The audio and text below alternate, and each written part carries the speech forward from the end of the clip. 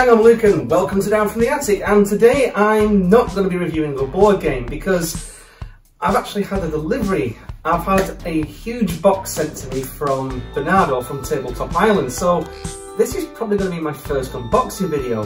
And when I say huge box, I mean huge box. So first off, I just want to say a huge thank you. Thank you so much, Bernardo. Now he's messaged me ahead of time and said that there's going to be board games in here, but he's also thrown in a few surprises as well. So yeah, let's get this sucker open. So I have no idea what's in here, other than there's going to be some board game stuff. And I really hope I'm not knifed into the top of the boxes here. Bernardo, you have to take this book really securely. So yeah, 10 out of 10 for your packaging skills here. Oh my god! Well, I can see something already here, and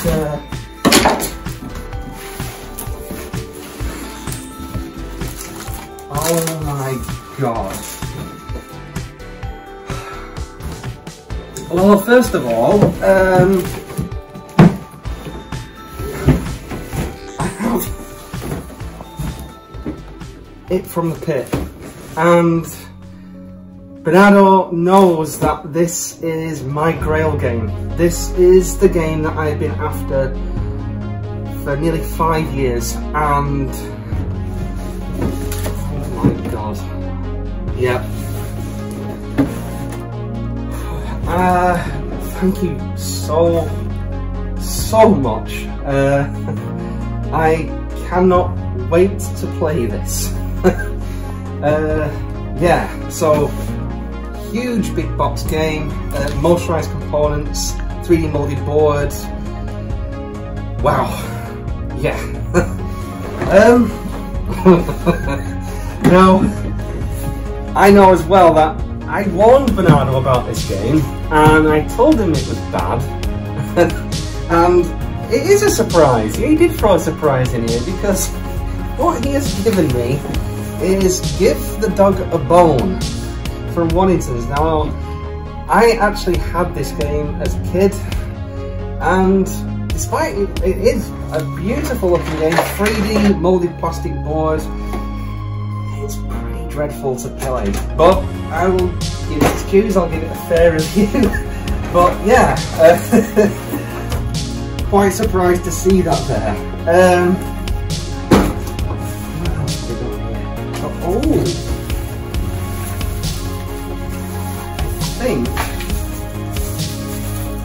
Okay, so in this bag looks to be the motorised unit for it from the pit. I can just about see the monster's eyes through the bag there. So, okay, packaged it separately. We have, oh, Sharkmania. Now, well, the bottom of the box has just fallen out.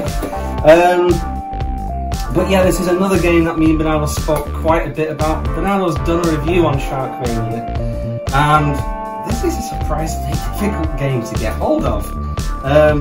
But it looks a lot of fun. So you've got this mechanical shark chomping along this bridge, and as it moves along, the play pieces that you're on are constantly being gobbled up, which seems like such a neat concept. Again, another one I'm itching to have a go with. Well, I knew this one was coming because of the gag video that both him and Matt Wilkins did. This is Feed Me. This is basically a little Shop of Horrors game, a little bit like a Buckaroo clone. And yeah, I had this as a kid. I grew up with this. This was at my grandma's house. Again, this is a very hard to find game. This is probably going to unlock a lot of childhood memories playing this. yeah, thank you so much, Bernardo. I'm just going to get the pieces out of the bottom here. Oh, hang on, we have a bag with something flat in it. It's a Restoration Games bag. Now, I don't know where you got that from. I'm assuming from a convention, but that's pretty cool.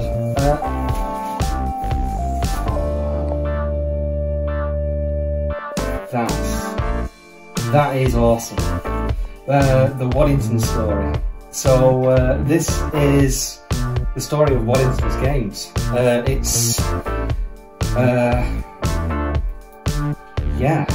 It's obviously Waddington's a British company.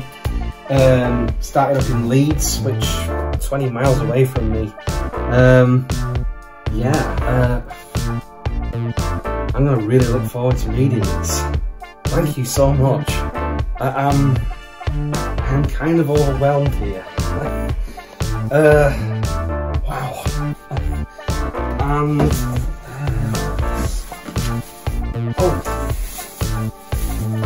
think I know what these are as well.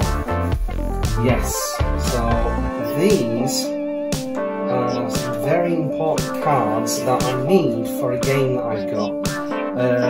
So I bought a copy of this game called Back Off Buzzard, a motorised game.